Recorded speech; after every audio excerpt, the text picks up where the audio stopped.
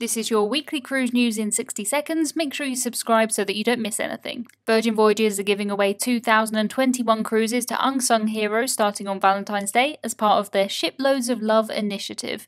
Virgin Voyages are asking people to nominate their heroes who they feel deserve a free cruise by submitting a short video message.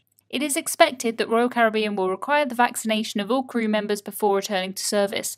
Royal Caribbean are still working out the logistical details of the process. An estimated $11 million of unused cruise food is expected to be auctioned in late February in Miami. It is estimated that there are over 40 million food items in the collection. Royal Caribbean have extended Quantum of the Seas sailings from Singapore until June 2021. Quantum of the Seas is the only Royal Caribbean cruise ship currently sailing. MSC Cruises have introduced a robot bartender named Rob who will serve cocktails on board the MSC Virtuosa. The robot will speak 8 languages and will create cocktails with a combination of 40 ingredients.